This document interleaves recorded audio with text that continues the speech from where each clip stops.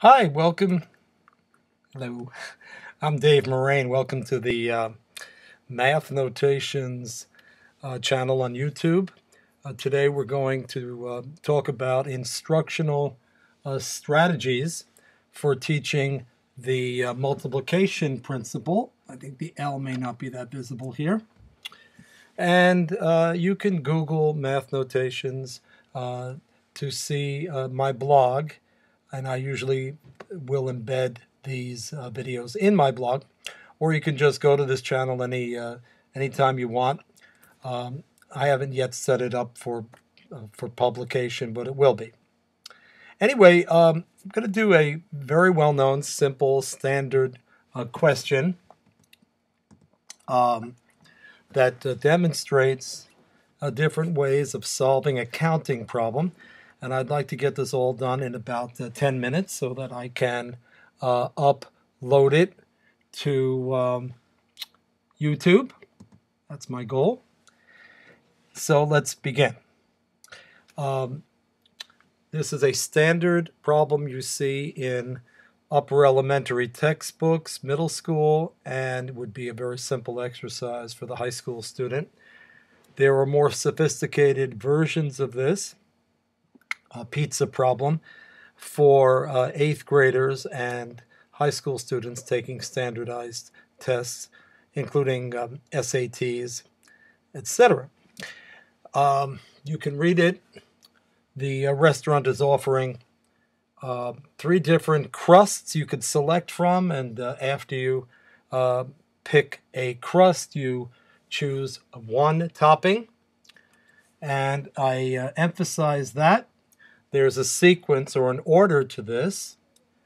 First, you choose your crust, followed by a topping. And my focus here is more on instructional strategies. If a student is reading this, they're going to get bored because it's going to take me a while to get through the different methods, but anyone who wants to watch it, you're welcome to. I believe in a variety of strategies. Before we get to the shortcut method called the slot method or the multiplication principle of counting, and has other names as well, I think even with high school students, it's a very good idea to have them list some of the possible ways for the problem to occur. In this case, we're building a pizza, so we can choose names for different crusts, thick, thin, whatever. And we can have the students pick actual toppings. For the elementary students, I think you would want to do that. And in fact, you would probably want to have physical cutouts of different crusts of pizza and let them cut out some toppings and color it and all those things that kids love to do. By the time they reach upper elementary and middle school, they should be able to handle a symbolic way of listing. And in fact, I would even recommend that for 4th graders, if not 3rd. So we're going to use C1, C2, C3 for the names of the 3 different crusts, and T1, T2, T3, T4 for the 4 different toppings. And one way we could show the different possibilities here is a crisscross diagram. And it's easy to do it for that first crust, and it looks like the tree model that we're going to get to in a moment. But if you continue doing this, it gets sloppy and messy, and if there were more choices than 2 like this, then I don't know if this method would be practical. So crust 2 could be associated with any one of 4 toppings, and the same with crust 3. So what we have are, what's a mess there.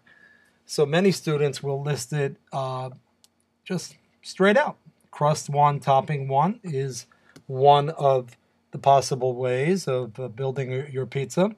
We'll stay with crust 1 and go to topping 2, then crust 1, topping 3, crust 1 topping 4. So here you have a group of 4,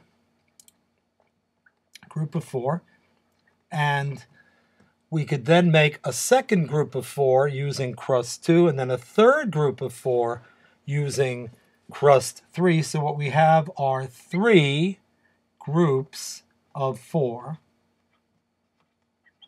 Now this is a verbal description. This is a list. This is a visual. And we're trying to combine all those representations. And I think that that's important. We have symbolic as well. And now we have other visual representations. But before we move on, we would certainly expect students from 3rd grade on to know that 3 groups of 4 is modeled by multiplication, 3 times 4. So there are 12 ways to build our pizza. Now we'll move on to the tree model. The tree model, you have your starting point or node, and from there we have our first set of choices for the crust. And as we did a few moments ago, crust 1, crust 2, crust 3. And from crust 1, we have 4 branches coming out for each of the toppings. Topping 1, topping 2, topping 3, topping 4. There's our first set of 4 ways. Then we would similarly have our second set of 4 ways to build the pizza, and our third set. I'm not going to label the ends. So again, we have 12 ways using a tree model. This is often used for counting, for permutations later on, and for probability problems. The listing method, some way of listing, is still one of the best ways for students to be successful. As long as you don't have to list hundreds of ways, it doesn't take too long.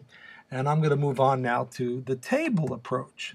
And a table looks a little bit like the list, but it's a 2-dimensional table, C1, C2, C3, down this left column. And then we're going to have T1, T2, another column for T3, and our 4th column for T4. And then we complete the rows. And this does look like a multiplication table, doesn't it? So we can represent the 12 ways this way. C1, T1, C1, T2. The row meets the column. And so even in elementary school, the student is relating multiplication tables to a spreadsheet or matrix form that they'll see later on in mathematics. And it's a very powerful model. Clearly, these models would not be as effective if we were building a pizza with other ingredients, like maybe a second topping. The table would get out of hand. The tree would still work. Tree is a good model. Listing it might be more cumbersome as well. So we come now to the slot method. Now that we've seen the answer is 12 by a multiplication model 3 ways, we're going to develop a shortcut for the multiplication. Here we're going to use 2 slots, one to represent our choice of crust, and one to represent our choice of topping. I have to speed up here, I'm running out of time. And I often recommend to students to list the 3 crusts and the choices underneath the toppings as well. Count. We have 3 choices here, and I suggest putting it in parentheses. It drives the point home that this is a multiplication model, not an additive model.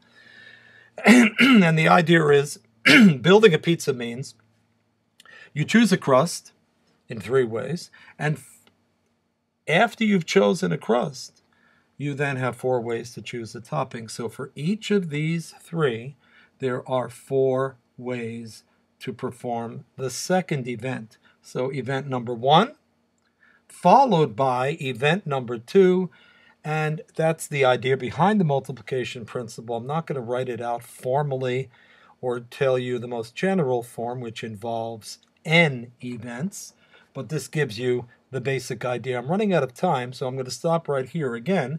visit my blog Math Notations. Thank you.